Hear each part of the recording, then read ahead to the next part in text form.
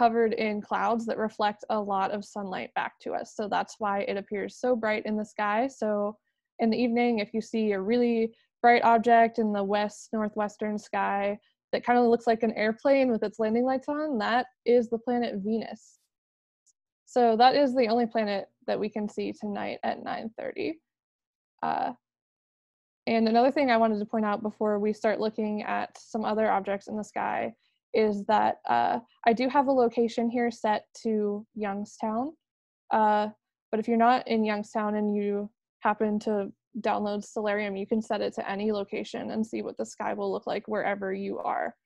But this is set to Youngstown, and if you are in the middle of Youngstown and you look up the sky, you won't see this many stars. We have a problem called light pollution. Lights from cars and streetlights and headlights shine up and wash out the stars in the night sky and make it difficult to see some of the stars, so you can only see the brighter objects in our sky. So we'll mostly be focusing on those. If you get out of the city into a more rural area, maybe from your house, if you live not near a major city, you'll see more stars. But I did point out with these cardinal directions, I told you where to look, but you don't have these cardinal directions in the real nighttime sky. You don't have big red letters telling you where to look. So there's a really easy way to figure out which direction you're facing using patterns in the night sky. So the easiest way to figure out which direction you're facing is to look for a group of 7 stars that make the shape of a big spoon in the sky. We can see it right now, right here. This pattern here is the Big Dipper. So we can use the Big Dipper to figure out which direction we're facing. And it's very easy to spot in the sky, and it's in the sky where we live in Youngstown. It's in the sky all year, so we can see it all the time. So it's a really good tool for unlocking the night sky. So I'm going to show you just the outline of the Big Dipper so you can see it more clearly. And we've got another outline up there. We'll get rid of that. So here is the Big Dipper, and as you can see, we have these other lines going on here. That's because the Big Dipper is part of the constellation Ursa Major, or the Big Bear. The Big Dipper itself actually isn't a constellation. It's what we call an asterism. So constellations are very formal. They're used by astronomers to map out the night sky. There are 88 official constellations, most of which come from Greek mythology. And just like the United States is divided into boundaries of the states, the sky is divided into boundaries. So if you're looking for a certain location, maybe here on Earth, you'd say it's located in this state. Well, if astronomers are looking for a certain object in the sky, we say it's in that constellation. So that's why there are formal constellations, but anything that's not a constellation like the Big Dipper is just called an asterism. So once you've found... Sorry, but people are question? saying they can't see your pointer well on the screen. It's too dark.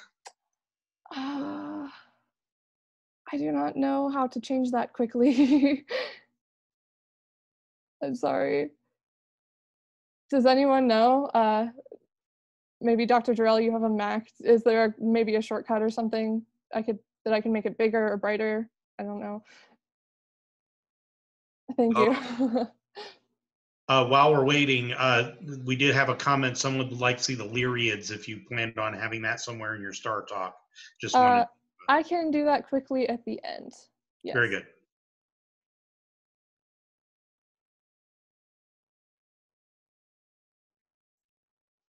Okay, yep. So let's see.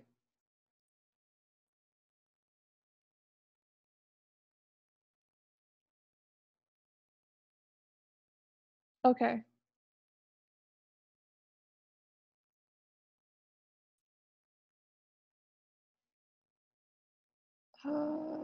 I have to give it permission to... Okay. All right, let's go back to Stellarium. Okay. So once you found the Big Dipper, you can find these 2 bright stars here on the front end of the cup and trace a line from the bottom through the top, and you will find this bright star here. this is Polaris, or the North Star. This star will always point you exactly north. So as you can see, Polaris is right above north here. So once you find that, you know you're facing north. You don't need your big red letters. You know that east is to your right, west is to your left, and south is behind you. So again, there's Polaris, and Polaris is in the constellation Ursa Minor, which you might also know as the Little Dipper. You can see outlined here. The Little Dipper is made of very faint stars. These two here on the front edge of the cup are the brightest stars that you might be able to see if you don't have a lot of light pollution in your area. But if you can see the full Little Dipper, then you know that you're in a really good place to look at the stars. But Polaris is very bright and easy to see, so you shouldn't have a problem seeing that if you can see the Big Dipper. So the reason why we use these stars, specifically, like I said earlier, we call these circumpolar stars because they're up all year. That just means, circum means around, so they move around, and polar, like Polaris or the pole. The reason Polaris appears stationary in the sky as time goes on and the stars appear to move around it is because if you were to draw an imaginary line through the North Pole and extend it all the way out, it would reach out to Polaris. So as the Earth rotates around this imaginary line, which we call its axis, Polaris doesn't move and all the other stars do. So we can take a look at that. I'm going to move ahead in time here. So this is going to be what it looks like as time goes on. If you could speed up time and look at the night sky. So as you can see, the stars here are moving around Polaris. And now it is about 11:30, and we are going to start looking over into our eastern sky because some things have gotten higher in the sky over here that are a little more interesting.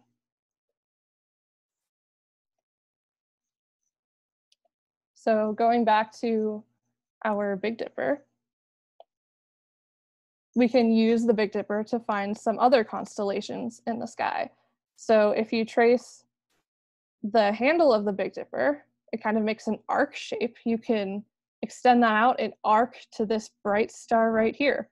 We call that star Arcturus. So you can arc to Arcturus. That's a good way to remember what to do there. And Arcturus is the brightest star in the constellation Bootes, or Bootes, however you prefer to pronounce it, the herdsman. So I don't know how to draw a herdsman. That doesn't really look like a herdsman to me. But the cool thing about the constellations is it doesn't matter how you see them. You can draw them however you want. So some people kind of see Bootes as a kite shape. So this would be like the main part of the kite, and it's got two little tails coming off of it. I prefer to see it as an ice cream cone. So if you trace these three stars, so Arcturus is the point of the cone, and these three stars here make the shape of the cone. And then you have a scoop of ice cream on top. Well, when I eat ice cream, I prefer to have more than one scoop. There is another scoop over here. It fell off. That's actually another constellation. That is Corona Borealis, or the Northern Crown.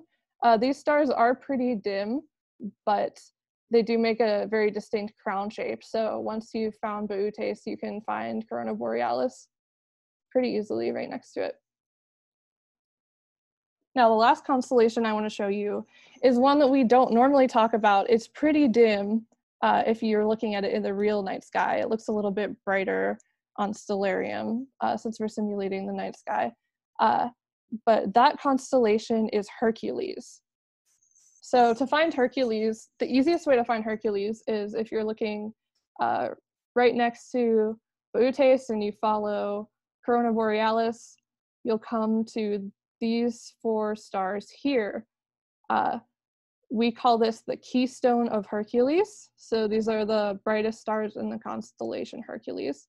But if we put up the outline here, this is his body. The keystone is his body. He's got his arms above his head. So this is the top half of his body, and his legs down here.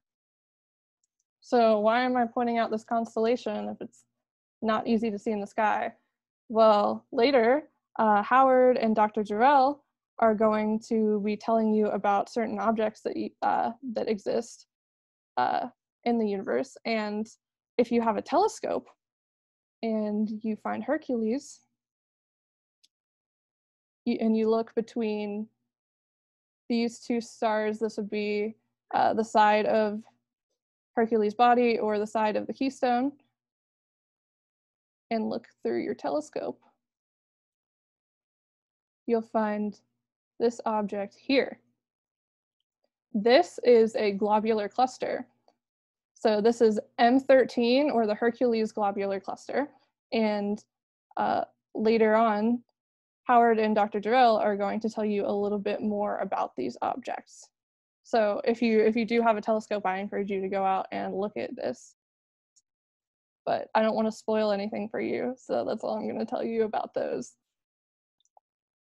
There's one last thing I wanted to show you in the sky. That is, I know I mentioned that Venus was the only planet that you can see in the sky around 9:30, but if you happen to get up very early in the morning and just before the sun rises, if you look into the southeastern sky, you can see 3 more planets. So we are going to go ahead and watch the sunrise here and look out for these planets.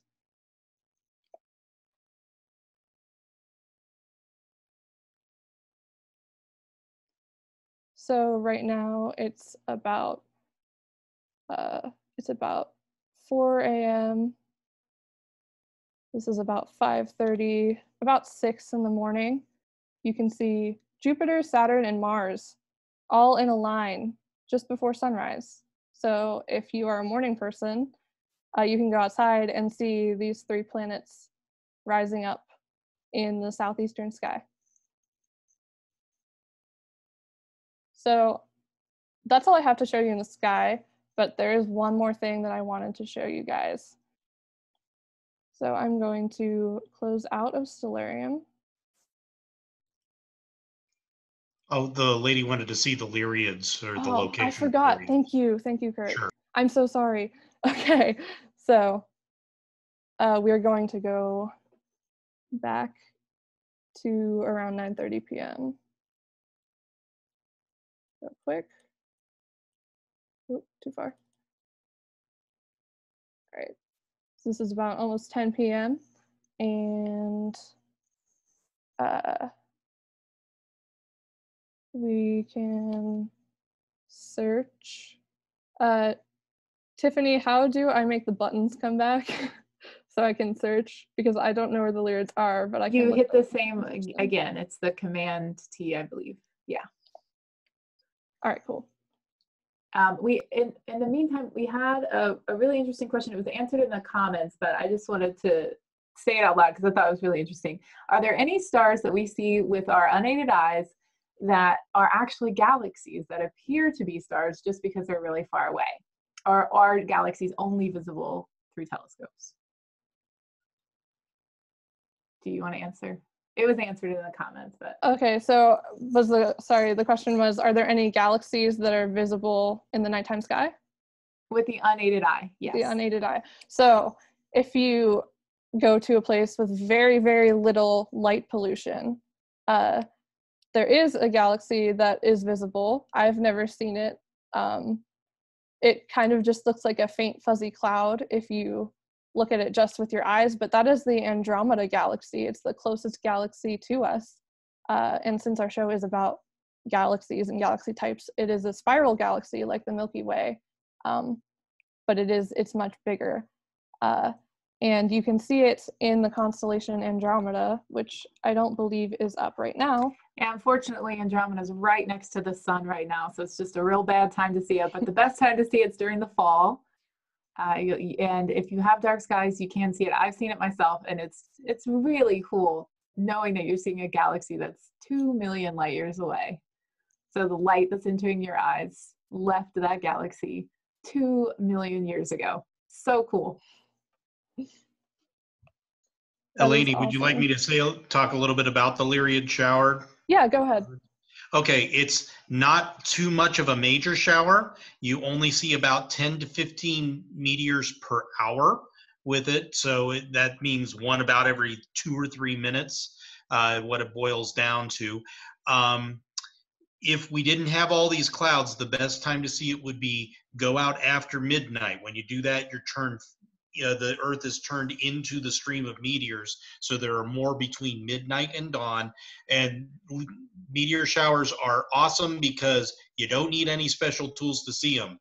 Matter of fact, the human eye is best at picking up motion, so you just get a feel like what you're seeing on the screen here, a very dark sky with a wide open horizon, and just slowly scan your eyes back across the sky.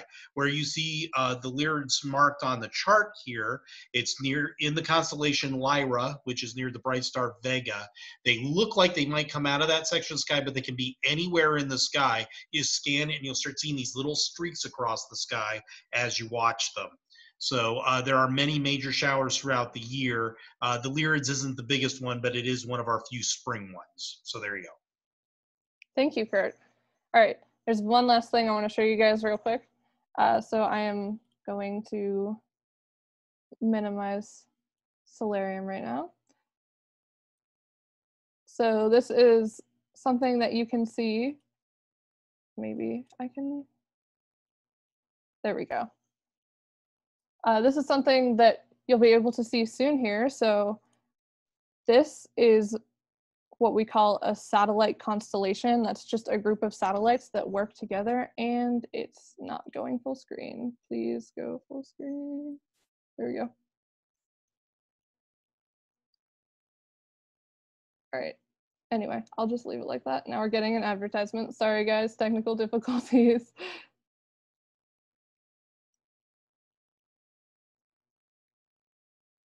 There we go. Okay.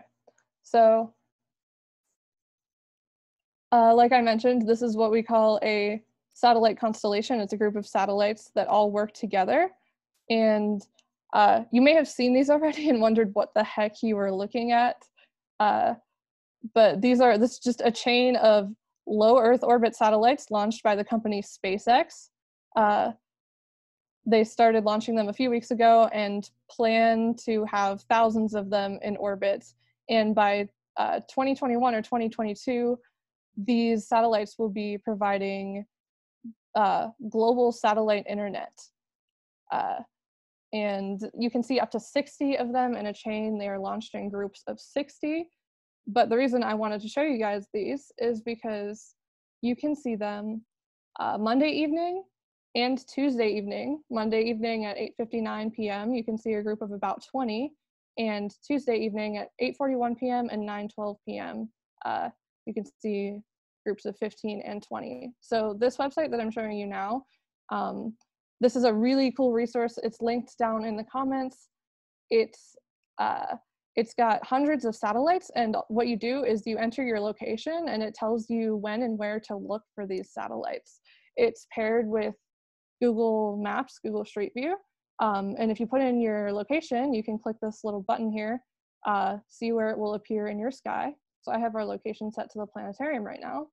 So you see there's Ward Beecher Hall, there's the planetarium, and it shows you exactly where to look in your sky to see these satellites.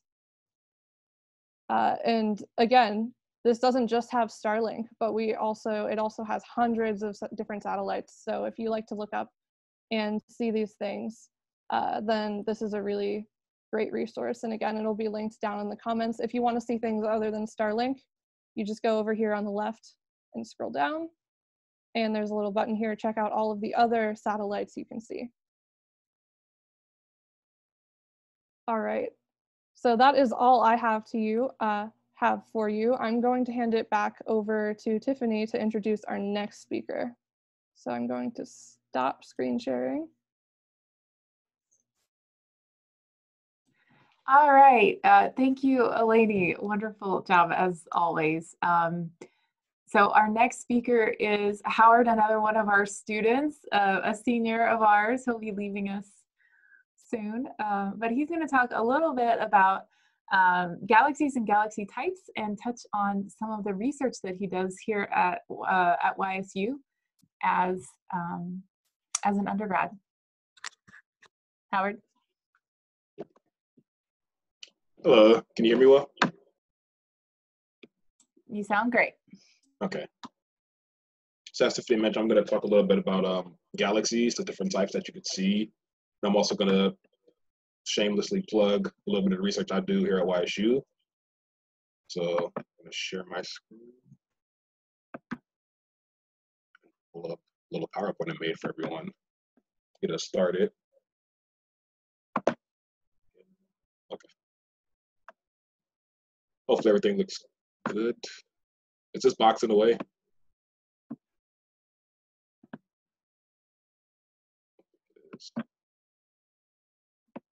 Okay, so hopefully y'all can see my cursor, but these are the different galaxy types. And this is a diagram. It's known as the Hubble tuning fork. And I also want to point out in this diagram, what you're seeing are different galaxy types. So over here on the left, we have elliptical galaxies. And they're numbered from 0 to 7. And that number indicates how elliptical it is. So E0 being the most spherical, the most round, all the way to E7 being the most elliptical. And these shapes doesn't indicate age or anything. And all on the right, we have our spiral galaxies over here. So up top, we have our regular spirals. They're given the SA category. And on the bottom here, we have SBs for S-barred. So these are barred spirals. And these two things here, right up before ellipticals and spirals, are called lenticulars. These are objects. There are types of galaxies that have the nuclei that we see in spiral galaxies without the arms. So that's an interesting object all in itself. And then in the middle here, we have intermediate galaxies. And these are just intermediate spiral galaxies. And they're just the same as the spirals we see here, but they might have some extra gas or dust that might be distorting the shape of it. And on the end here, we have irregular galaxies. These are galaxies that don't really have much of a shape with them. And they can be in all types of random configurations. And way on the end here, it's really small, so it might be hard for y'all to see. But we have dwarf galaxies. And these are all the different types of galaxies. And these are just a few of the classifications. Sometimes you might get galaxies that might fit in one or two of the classifications. But none of these indicate age. So it doesn't start as elliptical and go to spirals. In the sense, actually, ellipticals are actually older than most of the spirals. And I'll talk more about that later on in the talk. But to get us started, I have an image of a spiral galaxy. I believe this is M83, the Pinwheel Galaxy. And as you can see in this galaxy, it has a lot of color. You can see the spirals coming off from the center. And there's these blue regions within the galaxy, a lot of color in it. And that indicates that these are star-forming regions. Just like in our Milky Way, we have a lot of this gas and dust within the spiral.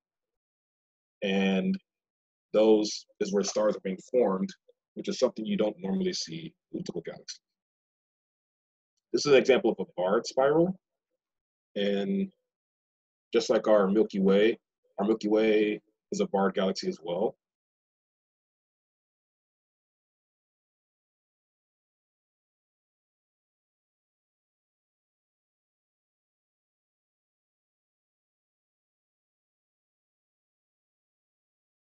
Lots of gas and dust to suggest that this galaxy is still having stars being formed within it.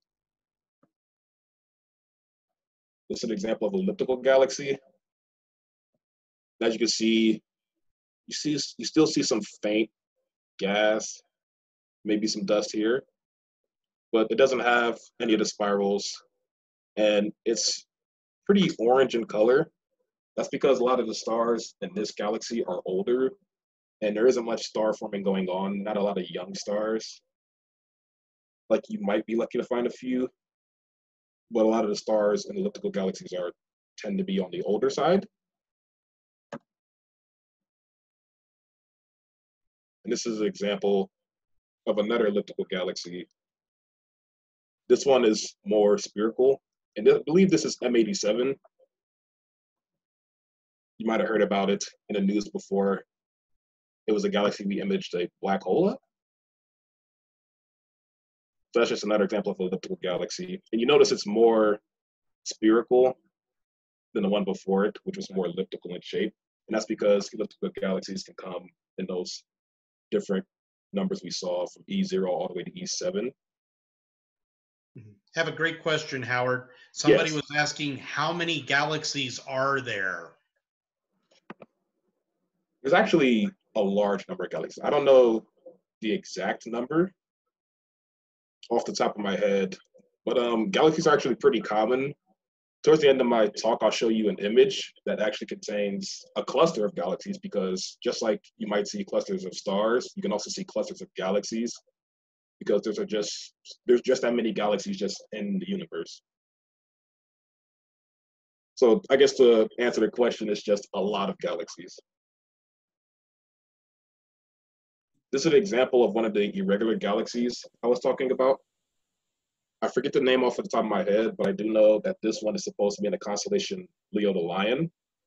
And unlike what we saw in spirals, which had the distinct shapes of that spiral shape, whether it had a bar or not, and just like ellipticals, which had either that ellipse shape or either a spherical shape, irregular galaxies just kind of have no distinct shape.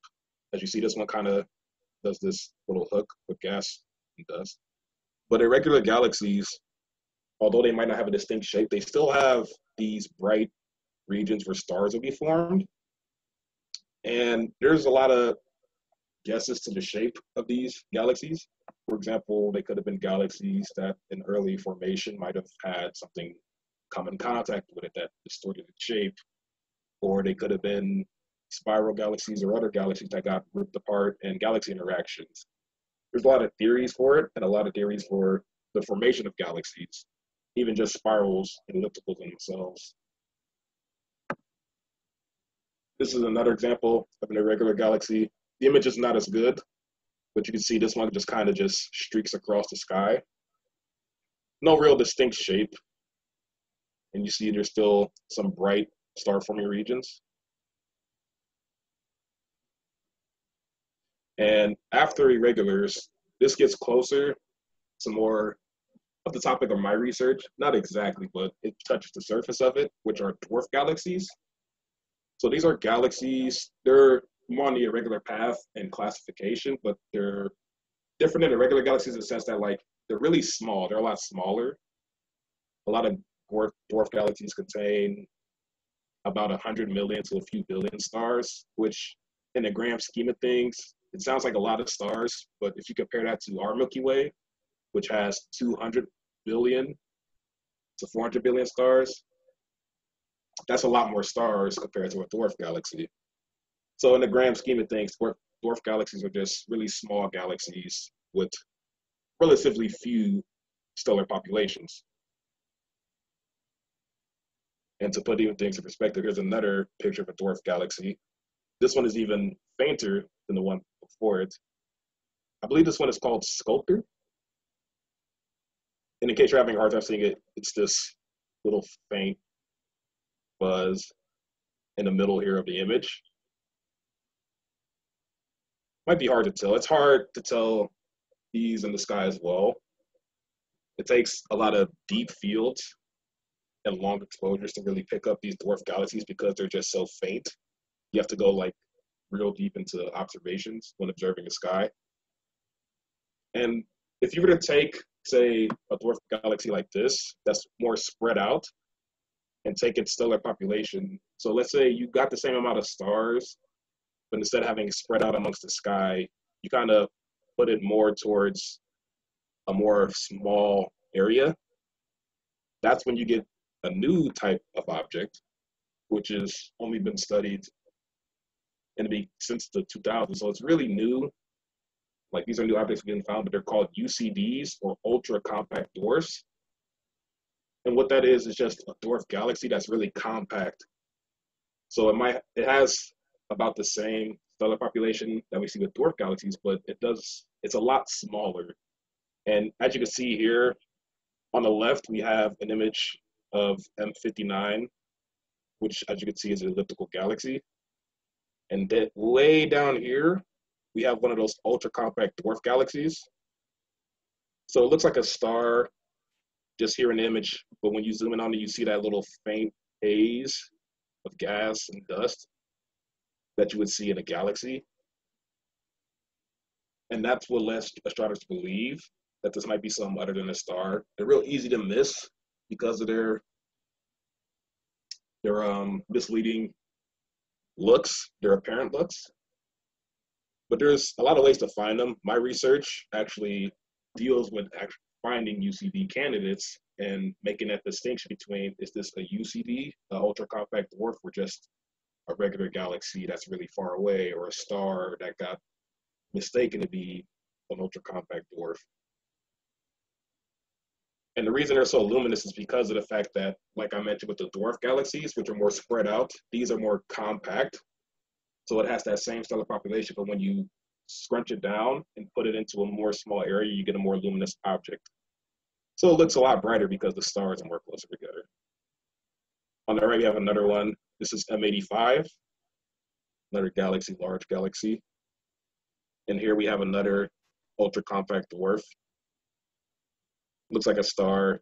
It's a lot fainter than the one on the left, but when you zoom in, you still see that faint haze of gas kind of around the object. So it's real easy to miss these objects, and it takes a lot of deep sky surveys, and these are usually found in large, at the core of galaxy clusters, because you can have a cluster of galaxies such as this one, which is the Perseus cluster. And what you're seeing in this image is a large cluster of galaxies just across the image. So my research deals with looking at images taken by an astronomer here at YSU, Dr. Durrell. He worked with a few of his partners, and they took images. They looked at images from this cluster, and I'm looking at images. So they had images at the center where they found a lot of ultra compact dwarf candidates, because ultra compact dwarfs are usually found at the center of these clusters. But my research deals with looking further away, so kind of here in the outfield, because what we want to see is, can you find ultra compact dwarfs away from the core of the galaxy cluster, or can you only find them at the core of galaxy cluster, such as this, which is the Perseus cluster? So in my research, I look at the images that are way out. So there's not much in the images I'm looking at.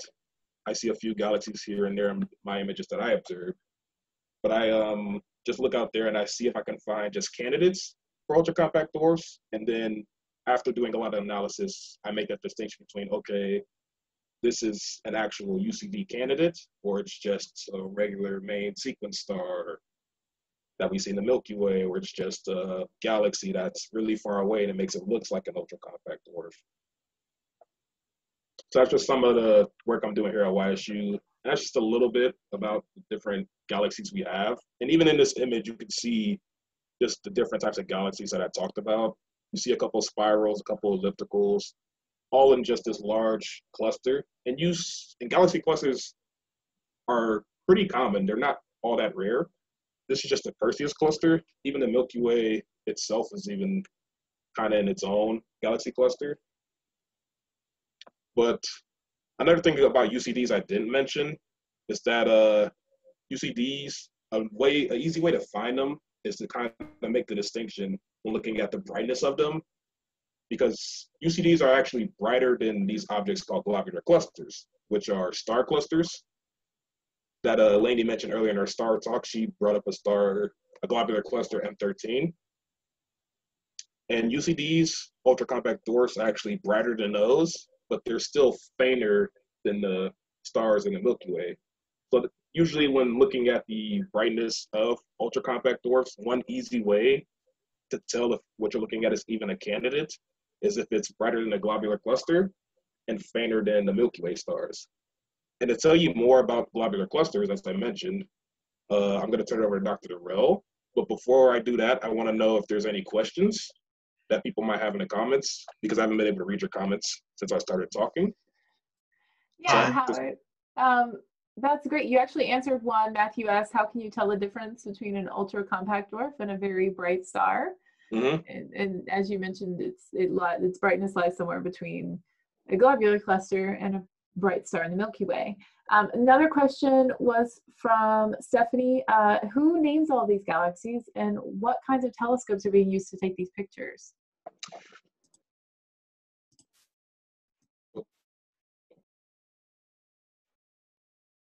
I just got it. So as far as who names the galaxies, I know a lot of the such as the naming scheme comes just based off catalogs and just the astronomy community. Like they'll get a letter and a number because there's just so many galaxies out there. All of them can't have their own individual name. And it's easier to catalog them when they go based off of like a numbering scheme, such as, for example, the Pinwheel Galaxy is M83. I know the Bard spiral I showed was called NGC 1300. But even then, such galaxies like M83 have nicknames as the Pinwheel Galaxy, and those are usually either given by the astronomer that discovered it. In some cases, they'll give it a nickname. In other cases, it's just a galaxy they found. They'll just add it to the catalog based off of the letters and numbers scheme. And I forget the second part of the question. Oh, let's take these images. So in the Perseus cluster, and then the images I'm looking at for my research, the object, the tool used for taking the images was the Hubble Space Telescope. So when the images I look at for my research are all taken, they're all images taken by the Hubble telescope from Dr. Durrell and all his colleagues. And I know there's other telescopes as well that take some images of galaxies, but the main one I know of is Hubble. Well, thank you, Howard. I just want to mention everyone, Howard is a senior here, and he's been working at the planetarium since August 21st, 2017. I know the exact date for two reasons. One, it's his birthday. It was his birthday that day. And it was also the date of the Great American Solar Eclipse. So we were all looking up that day. And Howard spent the whole day in a huge field at Campfield Experimental Farms with us, sharing telescopes and showing people the moon crossing the sun. And he's been a wonderful educator and communicator with the public at the planetarium ever since. So he's graduating next week, and we're really going to miss you, Howard. I'm going to miss everybody too. Thank you for sharing a little bit of your research.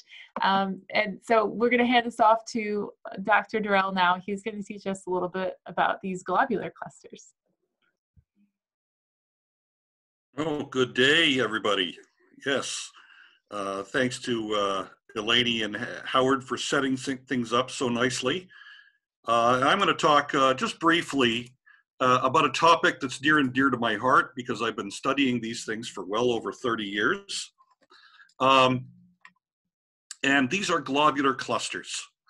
These are massive star clusters that usually live in the outskirts of other galaxies. So they have lots of stars in them, but they're not galaxy size. So these things are a little bit smaller and a little bit less luminous than what Howard was talking about.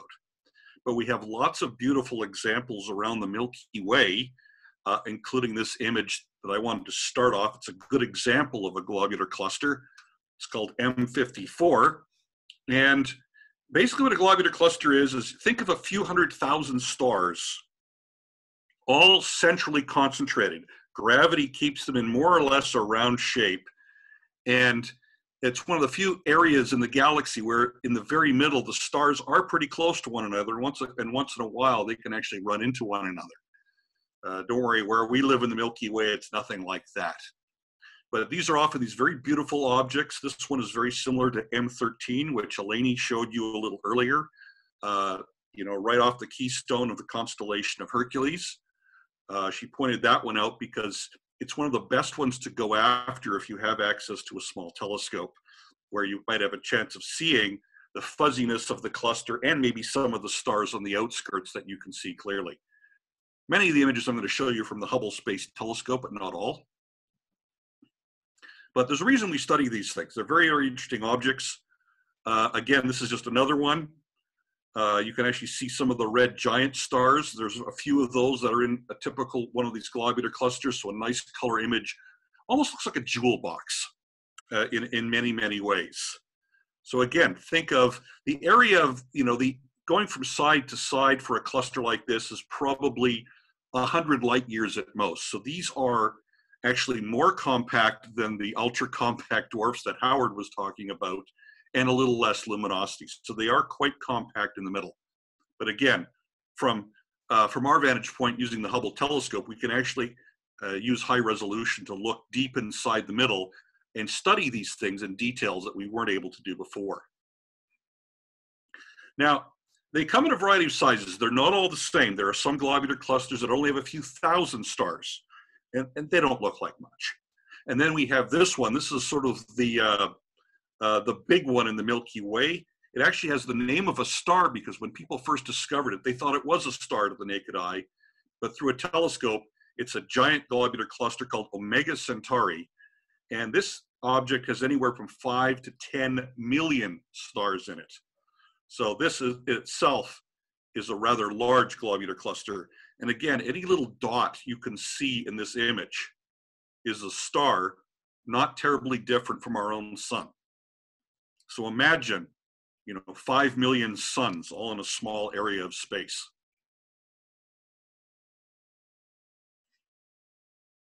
Now, one of the reasons we like to study them is because these star clusters are sort of like, the granddaddies of the galaxy. These are old clusters, okay? By understanding astrophysics and stellar evolution, these star clusters are among the first things to form in a galaxy. So they've seen it all. They're typically anywhere from 11 to 13 billion years old, at least most of them are. And as a result, they formed first. So by astronomers studying these things, we get sort of an idea of what the early conditions were like in the early universe when galaxies were just starting to be born. Okay, so whether it's a big one like Omega Centauri or a small one that has, far, far fewer stars, we learn a lot about how galaxies formed, the galaxies that these things live around. Now, one neat thing is because they're so small and they're so dense, one of the questions that's fair to ask is, what would it be like if you could actually be inside one of these globular clusters? Well, the sky would be rather different from what you're used to seeing. Okay, even if you get out to a dark site and look at the sky, you might see a few thousand stars if you're really lucky. But if you were to live on a planet around a star near the center of a globular cluster, the sky would look a lot more like this. This is actually a simulation run by a couple of astronomers, Jeremy Webb and Bill Harris. And the idea was to try to simulate what would the sky look like. And imagine a sky filled with stars, lots of pretty bright ones.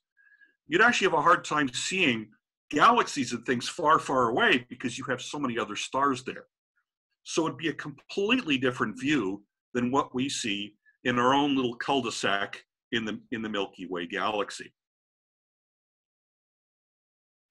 Now, where do these things actually live? Well, most globular clusters live in the outer suburbs of galaxies. Okay, this is an illustration of our Milky Way galaxy, which is a spiral galaxy that looks a lot like the galaxy M83 that Howard showed you. Okay, so we live in this spiral galaxy, and the sun is about halfway out from the center. And these globular clusters live in the halos of galaxies. So again, the outer suburbs. And our Milky Way has about 180 of these clusters total. Okay, most of them are pretty dim, and you would have a hard time finding them even with a medium-sized telescope, but quite a few of them are bright enough that you, again, if you have access to a small telescope, you can get a good look at some of these. There's another really bright one in the summertime called M22 in Sagittarius, which is also another really nice one to go looking for. And these are sort of our ways at looking at the halos of galaxies, because they tell us interesting things as well, because again, these halos have old stars that formed very early on. Now, not all clusters are the same. Some live close to the middle of the galaxy, and some live far, far outside the Milky Way. I chose this one. This is a beautiful little Hubble picture of a globular cluster that goes by the rather kind of dull name of NGC 2419. And this is a globular cluster that is way in the outskirts of the halo. It's still bound to the Milky Way, and it's in the top 3 for social distancing in star clusters. Okay, many globular clusters that you see the nice pictures of are 20, 30, 40,000 light years away from us. This one is 290,000 light years from the center of the Milky Way. So far, far out there. And again, by studying things, we understand just how far out our galaxy actually goes when we see objects like this. Now, one of the things that we also do is we also look at the globular clusters that live in other galaxies. And the Milky Way is a fairly big spiral galaxy, but it only has 180 globular clusters around it. This is another image of M87. This is the biggest galaxy in our area of the universe. This is a giant elliptical galaxy located 55 million light years away. Howard showed another image of it in his talk. And this is an example of a really big elliptical. It may not look like much because it doesn't have the really nice spiral arms, but this galaxy probably has 10 times as many stars as the Milky Way. So this is a big galaxy. Well, this type of galaxy also has a lot of star clusters around it. And if I'm not sure what the resolution is like for people, looking in on Facebook, but many of the little dots you see, especially the fainter ones that you can just see in the fuzz in the outskirts of M87, are actually, they're not stars, but they're globular clusters that surround this big galaxy.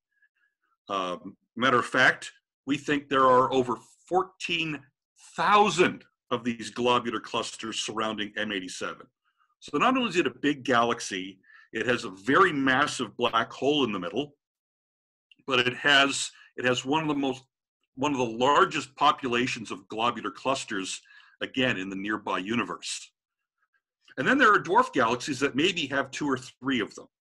But again, we're able to look at these things and find out what's really going on. We have a very good question. Oh, I'm in. From Matthew. How do we know how far away these objects are, galaxies and clusters, stars, etc.? How do we know how far they are from us? And he just said he's curious how these measurements are taken, considering that they're so far away. Yeah, well, things like M87, they're close enough. What we often do is we look at objects that are called standard candles. If we know the brightness of something in that galaxy of an object, let's say a bright red giant star, for example, and we know how luminous they are in our galaxy, we can compare the two. If we know how bright it is here, and we know how dim it is out at a certain distance, we know enough about light to be able to calculate how far away that star is. It's like looking at car headlights. If they're really close to you, they look bright. But from far away, they don't look very bright. And it's not because there's anything wrong with the headlights, it's just there's more distance to the car. Well, if we were to calibrate the brightness of the lights that you see when it's close and far away, you could actually figure out how far away that car is. So we use stars in this galaxy that are just like the ones in our own galaxy. So that's how we know, for example, this galaxy is 55 million light years away. So we use techniques like this to get distances. So it's an excellent question. There's an entire part of astrophysics which is trying to understand just how far away these things are. And just as a slight nod to some of the research that we do at YSU, because again, I've been looking at globular clusters for all of my research career, we can see ones not only in our galaxy, but we can get closer up looks at ones that are a little further away. For example, at the top right is a Hubble picture of the galaxy M101, which is another beautiful spiral galaxy. And we took data with the Hubble telescope, and here's a globular cluster located 22 million light years away. And how do we know? We can measure the brightnesses of some of these stars in the outskirts, because the brightest stars in a globular cluster are what are called red giants.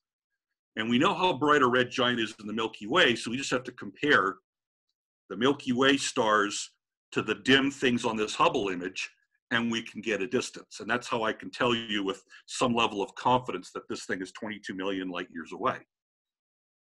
We can even go further. Now this, you might go, wow, this doesn't look like much. But this is what a globular cluster would look like is if you move it to 55 million light years away. Okay, so a full, a couple of times further away than the last one. So even with Hubble, you have a hard time, but you can see some of the stars in the outskirts. And again, we're able to, this is from a study we did about 13 years ago, and you can still see some of the outline of these star clusters. Now, you can actually find them even further away, but they don't look like globular clusters, they look like dots. This is the same image that Howard showed you of the Perseus cluster. This is a wide field color image from the Sloan Digitized Sky Survey. And what we did is we took 30 images with the Hubble telescope over the last 2 years. And what we are doing is looking for various objects. We're studying the galaxies in the Hubble images. We're looking for the ultra compact dwarfs. That's what Howard is doing. And I'm looking for the globular clusters. Now this cluster, these galaxies are 250 million light years away. So much, much further away. Okay, this is a full 100 times further away than the Andromeda galaxy.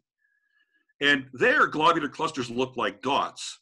And much as Howard brought up, it's sort of like looking for a needle in a haystack. We have to sort of tell by looking at different filters whether something is a star in the Milky Way, which is interesting, but not for us. They're in the way, and it's really hard to get a star to move, like this one over here.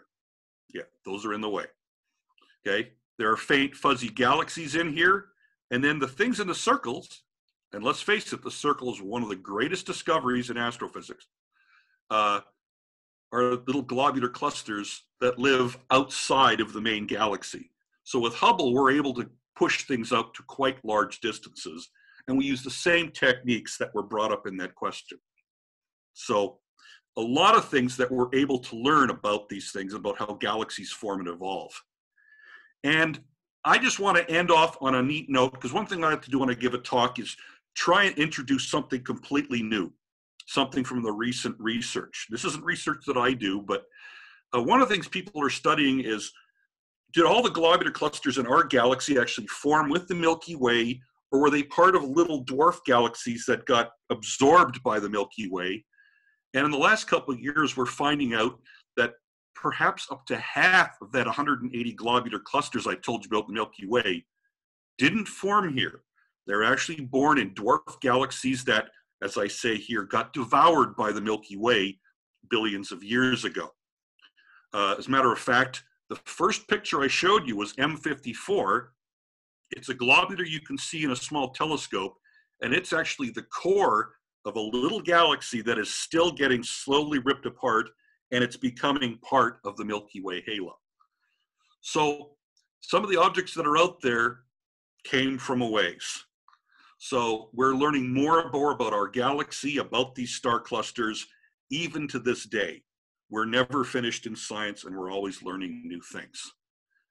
So with that, in this color image of M80, thank you for tuning in, and I will turn it back to Tiffany for some final words, and if there's any questions. Thank you, Pat. Wonderful talk. As always, thank you all so much for tuning in this week. As I mentioned, we're going to continue to do these every week, every Saturday at 8 p.m. And next week, our show is To the Moon and Beyond. So we'll be focusing on space exploration, including our past missions to the moon and where we hope to head to next. So I hope to see you then. But in the meantime, keep looking up.